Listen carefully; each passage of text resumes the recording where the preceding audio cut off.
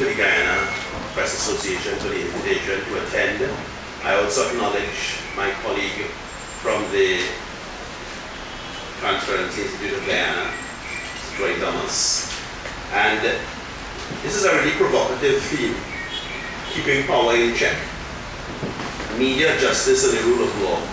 It's really thoroughly provocative. It's hard to be calm and keep my voice low. So this morning I was up early and I was reading something from the Committee to Protect Journalists. This is international body, American-based. And the head of it is a man called Joel Simon. And Joel Simon has a really lovely essay this morning online, CPJ's website, about the importance, the roots of the World Press Freedom Day. And he talks about how it all started as part of the post-war settlement and so on, and certain things to do with the East-West conflict, the communism and all that stuff. And what it means today, and although some of us could decry it, we should support it and advance it because people lose their lives, some lose their livelihoods and so on, how important it is. And one of the points Mr. Simon made, very powerfully, almost emotionally, was about the whole situation with Mr. Trump, President Trump. And about how we have a president in the States now who is actively on a mission, it seems, to destroy the media. Therefore, America's role as a champion of freedom of expression would be correspondingly diminished. And he was looking upon that as a tragedy. I'll be saying more about it. And then, of course, in today's paper, we have a letter to the editor. I think it was in Starbrook News from Mr. Nigel Westmass. And Mr. Westmass did a very important piece of work because it's an extensive letter, but Westmass went into and excavated the whole roots of that whole offense of sedition in the colonies, where black and brown people lived who were colonized by white people. It's not the same against. Went into things like the Marcus Garvey movement, UNIA, and the act was brought in to Guyana and the colonies just to suppress that movement. And it's a really important letter, and I completely support his position. Yes, I won't repeat it. And then, of course, we have to reach out in that same sentiment that Garvey was echoing, and that so many of us have been echoing, even the colleagues. Mr. Radcliffe spoke about the international dimensions of the World Press Freedom Day. We have to reach out south to south and recognize in the global south people who are making an effort to deal with this question of the fight for the truth. And what I will cite somebody some of you may not have heard of, but he's a Pakistani scholar, he's a professor of nuclear physics, and he's a fighter for freedom of expression and freedom of the press, and his schoolboy, HWODBHOY. He's on Twitter's Good Boys, and his work is extremely nourishing. Extremely nourishing. Because he's dealing with a situation where they have a republic down there, Pakistan. With all of the instruments, elections, and president, and court, and appeal court, and all of those instruments that you would recognize, former British colony, right? You get it? But most of the people in the country are not Muslim conservative. And the imams have a grip on things. So Purvis is a professor in university teaching subjects that you might think are objective, subjects like mathematics and physics. I mean, what could be subjective about mathematics or physics? It's a fact. A line is either 2 feet long or 3 feet long. You can be 2 feet and 3 feet long. But there are people in the faculty who have PhDs and MScs and teaching the young people.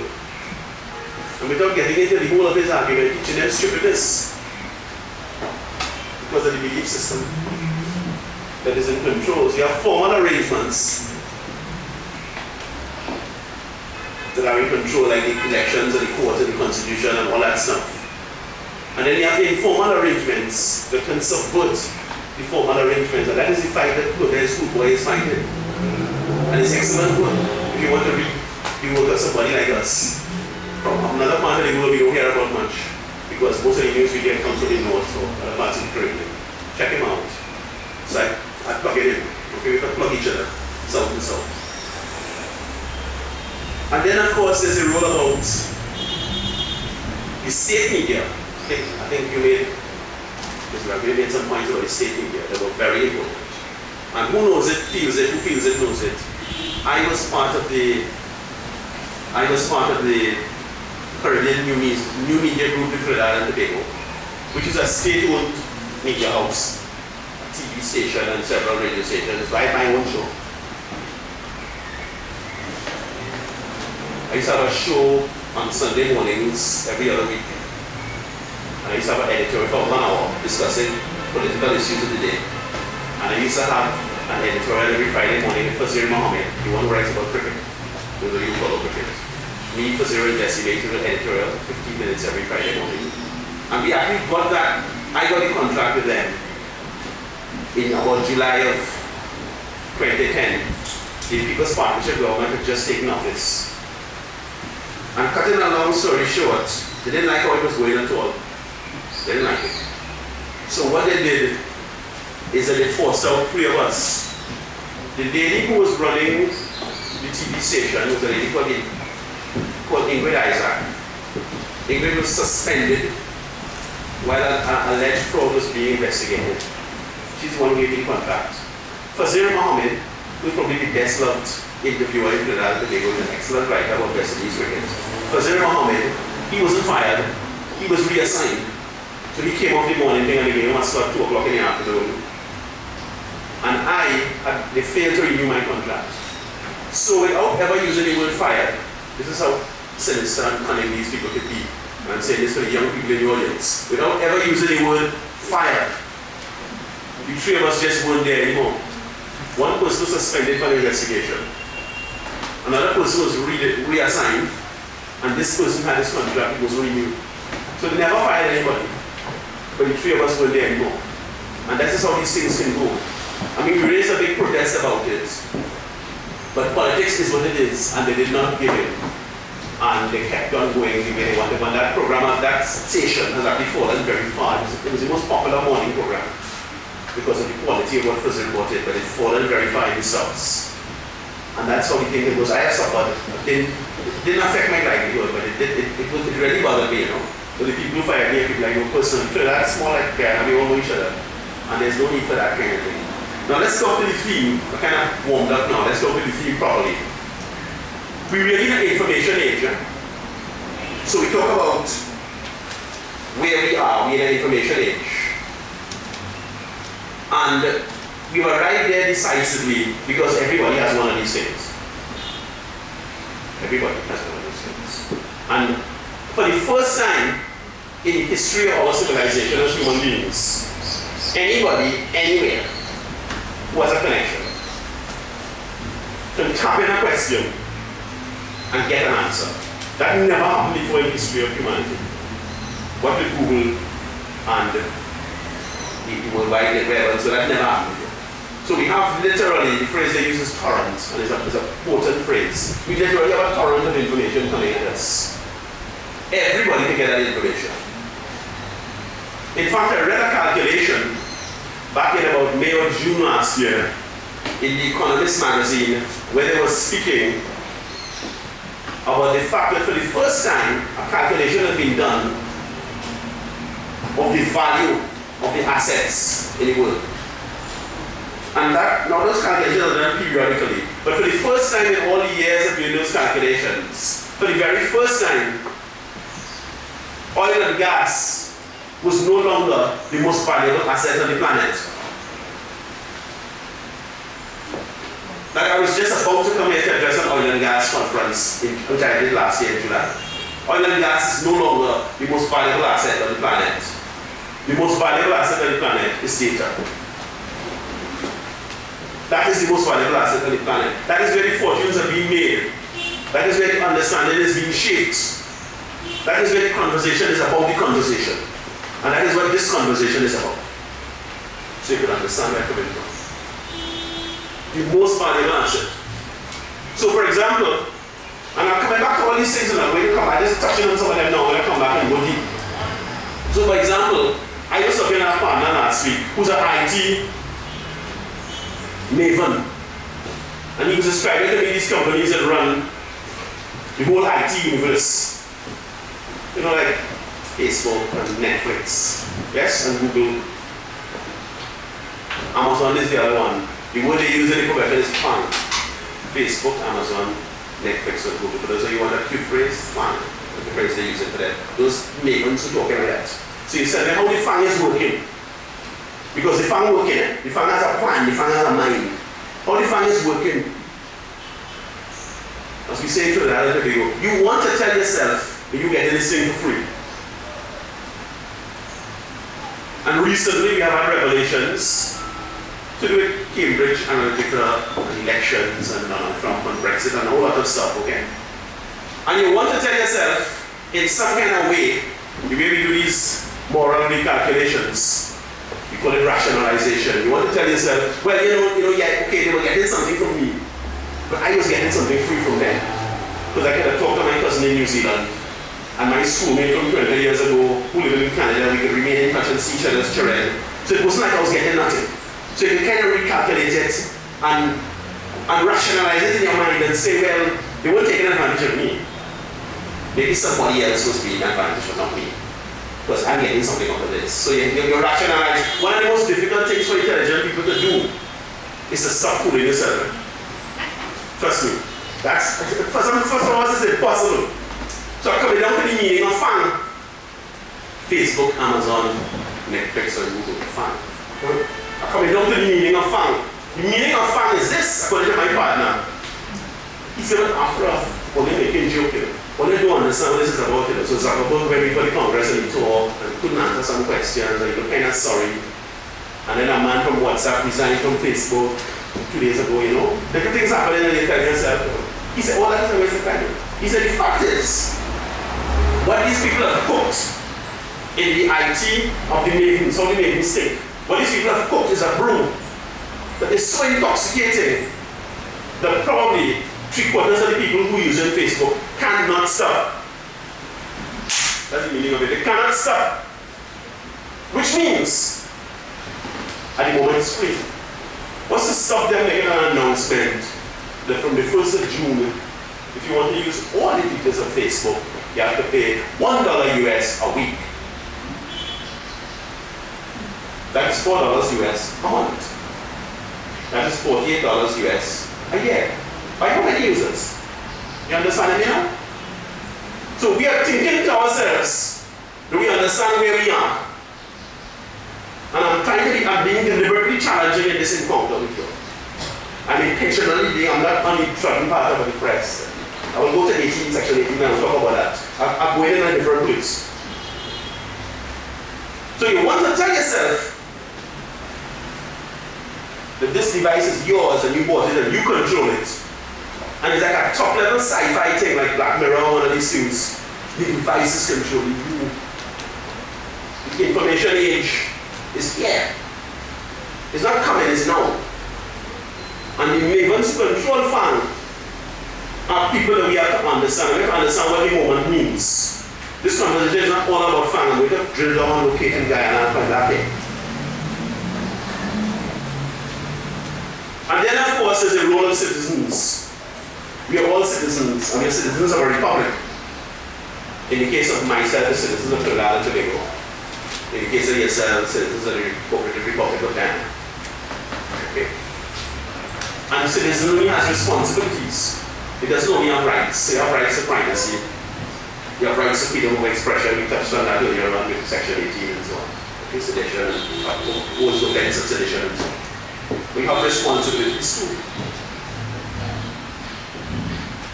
I am making the case that citizens in a modern republic, particularly educated citizens, have a special set of responsibilities.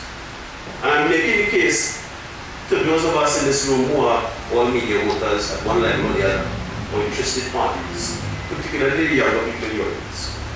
And I'm making the point that we have a responsibility, not just to discuss the thing,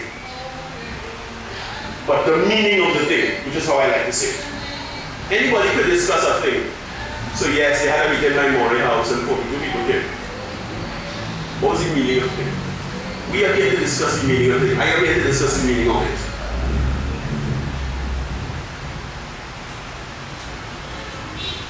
And then, of course, coming to the role of the Guyana Press Association, we have to treat with the role of the media.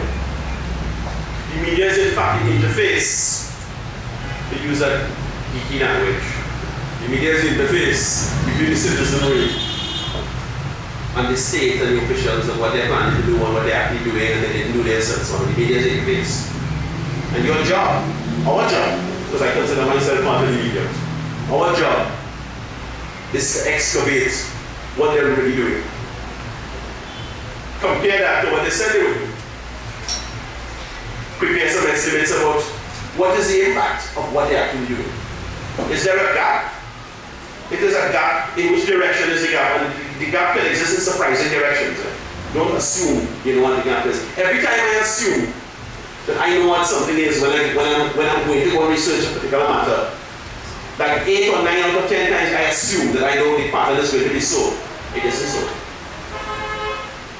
When you actually look at the hard primary data, very often, even those of us who consider ourselves experts, we are wrong, wrong, wrong.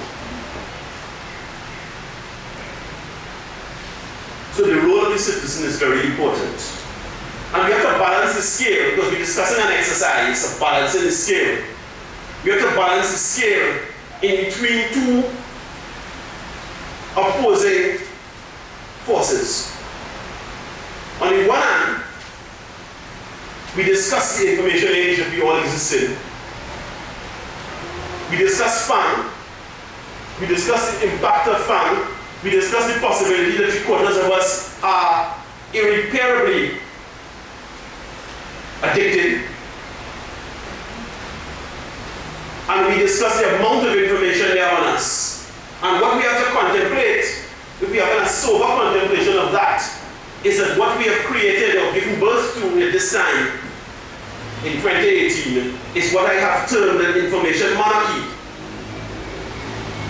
We have 6, 7, 10 people who know a whole set of things about people that, trust me, long time, the head of the CIA didn't know that much about people. It has been a totally unprecedented situation. And the real question before us is, when you give someone that amount of power, when you give someone that amount of influence, when there's a lack of proper insight, the lack of proper oversight, because there definitely is proper insight. When there's a lack of proper oversight, what can we expect? Can we expect charitable conduct? Can we expect Boy Scouts code of ethics? What could we expect to happen to us next? Down here, people looking at us, people who have exposed ourselves in this way. And on the other hand, so over here we have the information monarchy, and on the other hand, we have the citizens of republics. And the meaning of a republic is that all of us are supposed to be equal. We have equal rights, we have equal responsibilities. They're not supposed to be anymore any king this or queen that, or emperor, or any earl, or any baron, or any of those things. Those are old-fashioned things in the history book. It's a republic. Anybody can become president, right? Anything else? So how does one reconcile the reality that we are in a situation of information monarchy with the reality that we exist in republics? We are citizens of republics, and those republican impulses have been ignited in us, and they're not going to go out, we're not going to pack them away. We're not going to say, oh well, that's something we should do last year, we're not going to do this year, which is what is behind the protest of 18. Because people are not accepting that kind of thing that they might have accepted 50 or 60 years ago. They're not accepting that anymore. Okay? So section 18 of the proposed cybercrime bill, I did look at it, and section 18 is pretty clear to me, attempts to traverse and restrict the right of freedom of expression and freedom of comment with respect to how people discuss affairs, in particularly section affairs to be aimed at the conduct of the state and the conduct of official affairs. Okay? And serious criminal offences are put in. The act itself creates quite a number of criminal offences. I'm not in support of that approach. I actually think, apart from it being unsupportable, and quite likely in breach of the Constitution and Guyana's treaty obligations, because Guyana would have signed treaty obligations that the other colleagues have referred to this morning. Apart from that, there's also the question of enforceability and bringing the system into ridicule. Let's talk about that for 30 seconds. So, you as a government are serious about that issue. And you bring a law, and you propose a law, you draft it, and you put it in place, and perhaps, just this once, the opposition and yourself, who could never agree on anything, you agree on this one thing. But you say in Trinidad and Tobago, for whatever reason. So you agree on this one thing. And you vote and you get the law with all of the, what you call it, special majority to suspend the rights in the Constitution. And all these sorts of aspects of the law are satisfied. For anybody here who was a legal minor, so you're at least one of them. Okay, all of those aspects are satisfied. It's a satisfactory piece of law in that respect. It could withstand the test in the court. But what is all that about really? If government decided to do a program concerning X, whichever government, because never both of them voted for them. So if X is something that they're doing, and people are objecting to X because they don't want it, and they're protesting, and they're making memes and cartoons and calypsos, and they're making everybody look ridiculous, and jokes and all kinds of things. You know the way the world is now, it's not a simple thing again, it's 19 different ways you could ridicule somebody. So you're doing it, putting things on Facebook, Muppets, all kind of things, you make a false thing with anonymous, you do all kind of thing. Who are they going to prosecute? Because the way the world is now, all of those things will emanate from outside of Guyana. That's what happens to the world now. That's what the whole thing in America is about with Trump and Russia and the whole thing. And the people who are tweeting and things. None of them in America. They can't hold anybody. The most thing is hold somebody who would already tell a man something. But the people who are tweeting and Twitter and whatever, they were never in America. They were in some warehouses in Russia or whatever. So that's the world now. So the very sad thing that you're trying to fight with is not even in the room. That's the fang of it. It's not in the room. Okay? Now, the best book I would suggest is a couple books I'm going to suggest to you.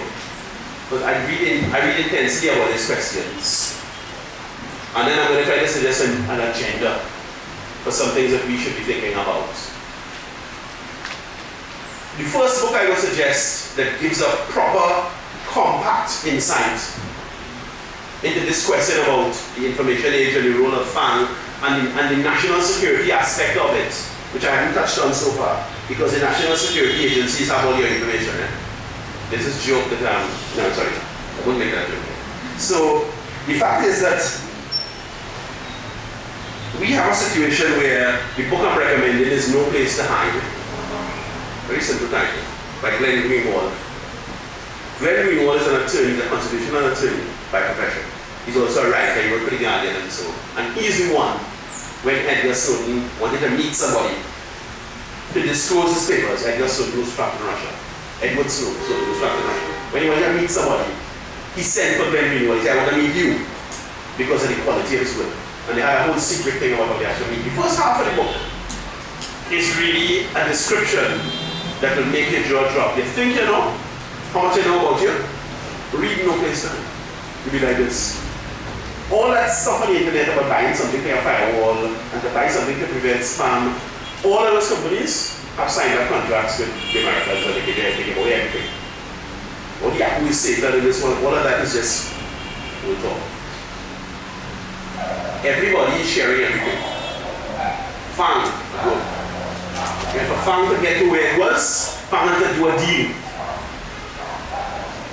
Just because you see certain people within political firmament survive. It doesn't matter who comes to government. This one comes to government, they're big. They lose the election, they come to government, the person's still big. I'm not calling names, you know, I got people so into that. They're big, they're party in power. And you know why? They had to cut a deal. Not no magic in it, it's not any prayers or anything, they cut a deal. Something they can't talk about. They went down many nights and they agreed with this. And that is what FANG is. Understand me? FANG cut a deal. So that's how all that information is there. No Place to Hide. The first half of the book describes in tremendous detail. You would never forget it. exactly how all of our information is compromised. The second half of the book, I am predicting is just seem to become a classic. Like how we hear about essays by Rousseau, or an essay by C.L.R. James, or an essay George Lanning would have written, or Martin Carter essay, the essay 60, 70 years old, people still talking about it. And when you read it, you understand why I report. Because essay, you read somebody says, okay, nightfall. Those essays by Glenn Greenwald in the second half of the book, he discusses, as I said at the beginning, not just the thing, but the meaning of the thing. Greenwald discusses the meaning of the fact that we no longer have privacy. And not only do we no longer have privacy, we fully well know that we no longer have privacy. Therefore, the fact that we fully well know we no longer have privacy is affecting and has affected our minds and the way we communicate with each other. It's really provocative. It's affected the way we organize politically. What we say and we don't say to each other. And in a certain dimension, we are extremely, extremely frank. And you have a kind of an exchange, and a kind of lacoure, and a kind of old talk with each other that we couldn't have 15 years ago in public. So you're going to tell a politician what I find is about, and come out on Facebook. But at another level, we're not really having a discussion we need to be having. We're not having a real conversation. I want to go there now. So I'll return to the start of my speech when I started speaking about Joel Simon, who's the executive director of the Committee to Protect Journalists. And Simon had this lovely essay in this morning's webpage where he talked about the meaning of the World Press Freedom Day. And he talked about, in particular with a lot of pain, about the aspect of President Trump's behavior and his sort of his decision to attack the press and how that would undermine the whole cause. And I want to stay here and go into some deeper waters now. I'm warming up so far. I want to stay here and I want to say, so what? So what if England voted for Brexit? So what if America voted for President Trump? Why is that bothering us? In fact, I am delighted. I was delighted when Trump was elected. I was delighted when England voted for Brexit. I felt that true. I'm ashamed to tell you. I felt that true. And I'm going to tell you why I felt that true. Because it's coming to the question of the real conversation. You see what has come out of the pain and anguish that people are feeling now. People like Joel Simon and so on, people who've been writing about these things, is the fact that to a large extent the media gave birth to Brexit and the media gave birth to President Trump. They gave them lots of free publicity. Trump never had to pay for no response. Just everybody was writing about him all the time. Okay. So there's a responsibility. So we started with the main anchor in the theme is keeping power in check. And I want to bounce with you now and say to you, it's a little bit more, it has to be more than merely keeping the power of the state or keeping the power of this political party or that in check. It's also that the media has to recognize it has a power and it has a responsibility. How do we keep that in check? Because the obverse of it is events like Brexit and President Trump. That's what happens. So it was interesting. It might not have been true, but it was interesting to put it on TV. You understand it? And then it was funny. Maybe it wasn't true, but they put that on TV too. You get it? And then somebody was saying something that it might be a racist thing in England, but you know what? False equivalence. He has an opinion too, so he put that on TV too. So the responsibility discussion and the keeping power in check discussion has to be deep if it is going to be a complete and a meaningful one. It really has to be. Who are the monsters we are growing now? In the dark. Feeding them and minding the plants and wetting them and talking to them in the morning. Who are the monsters we are growing now? Who is coming in the next 20 years to deal with us? Are we dealing with them nicely now? We never did it with you. And it's just a point of view. so on. But that's what happened. And from all the jokes and the laughter people try to make out that he's a stupid man, he played every single one of them. Going to Columbia and Yale and Harvard. He played all like the Calypso say, all. The defaults there fall. Everyone. Our real conversation, and the reason I am happy about the Brexit decision and the President Trump's election is this. All the time growing up in the Caribbean, and I spent some years in England, all the years growing up, I have been in thousands of conversations with people, educated people, conscientious people, people who want to do better. And they're discussing this thing or that thing, whether it was education, or the police, or elections, or the economy, or whatever were the major things we were discussing at the time, over the years of friends and family. And eventually, the conversation always seemed to come to a particular point. And the point was this. The conversation seemed to come to the point where, in fact, somebody would sigh and they would say, well, you know, if this was in Birmingham, that person would have resigned by now. This was in England. I was up there last year with my family. I was in England, that person would have resigned. And then other people say, well, in fact, if that was in Delaware, the police told him already, because they don't make joke with those things on Uncle Sam and so on. That was the sentiment. And underlying sentiment was a belief system that said that these people, the colonials, the white people, these people in global north, these people have their business organized. These people have a philosophy. These people have a way to put their philosophy in effect. These people are better than us. I never accepted that. I used to argue plaintively for years and years. My whole head turned white arguments. And then Brexit happened. And then President Trump was elected. And at last, we have a possibility, because nothing in life is ever more than a possibility. And you have to recognize the possibility and play for change. For the first time in my life, we have proof positive, unavoidable, that where politics is concerned, England will do stupidness. And where politics is concerned, America will do stupidness. And for all the people who don't read books, and it's not only young people, but I know young people who read books. For all the people who don't read books, and that history book is too much, one of them who always on their phone, or on Facebook, or some of those fun things. For those people who are always there, because of what Brexit represents in terms of the collapse of everything England might have been, and if the collapse is still going on, it's going to be epic.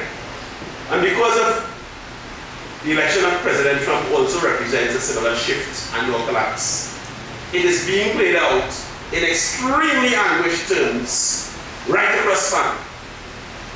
So even those people not reading a book, they will not get the message. So the possibility exists for the first time as Caribbean people, as people of color, people of African descent, Indian descent, in the global south, for the first time, we have the possibility that we can recognize our problems, look them in the eye, realize that the other people, those people, they can do stupidness too, on a big scale. Okay? So you start feeling bad about yourself. Stand up straight, take the monkey off your back, that addiction, and let us start to walk forward and deal with our problems. So I am extremely young that Brexit happened. And then they cried when Trump was elected, just emotional. I was so happy. Every time he does something that's outrageous, yes, do another one down. Give us one by 2 o'clock.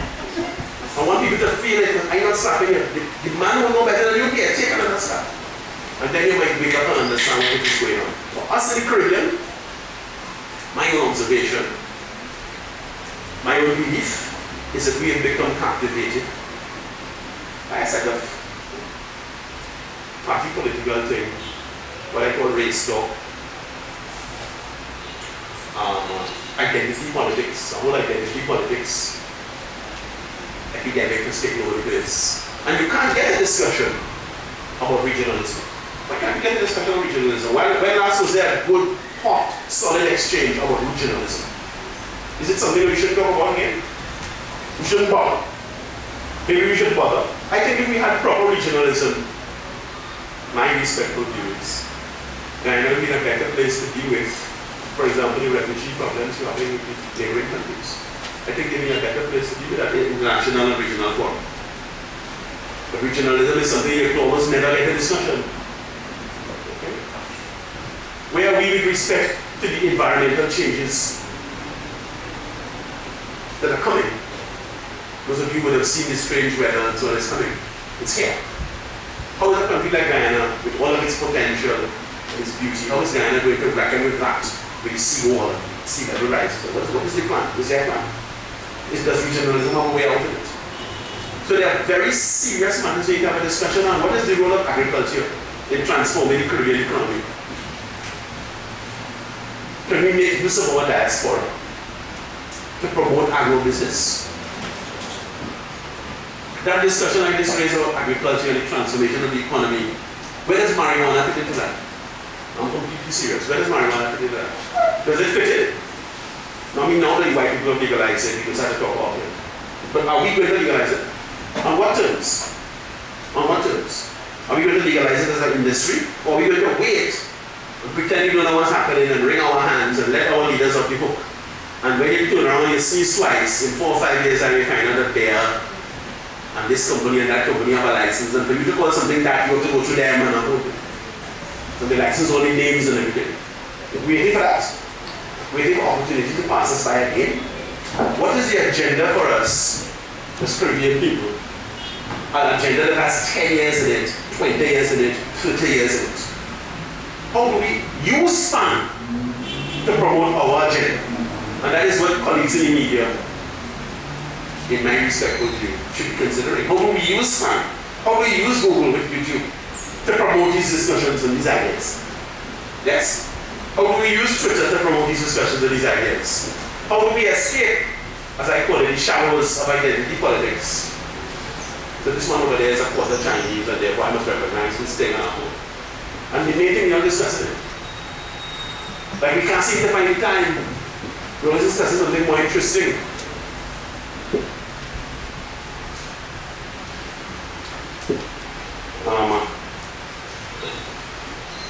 I also want to close off by saying this point. I want to quote Lloyd Best, my late friend, Caribbean thinker. He lived in Guyana for a number of years. And I want to quote Lloyd when he gave a speech in about 06 or 07 about what had gone wrong in Trinidad and Tobago. And Lloyd was actually trying to challenge people who said they were working for a change and who said they wanted a different outcome. And according to Lloyd, if you want a change and you want a different outcome, you have to move beyond merely what is true or what is interesting. Because there are plenty of things that are completely true and that are very, very interesting. And you can discuss them, as you people say, forevermore, and nothing will change. We have to develop the discipline to focus on what is decisive and make that our own if we want to make a change. So that's what I want to say to colleagues, and thank you for the opportunity and your attention, and thank you very much. Thank you.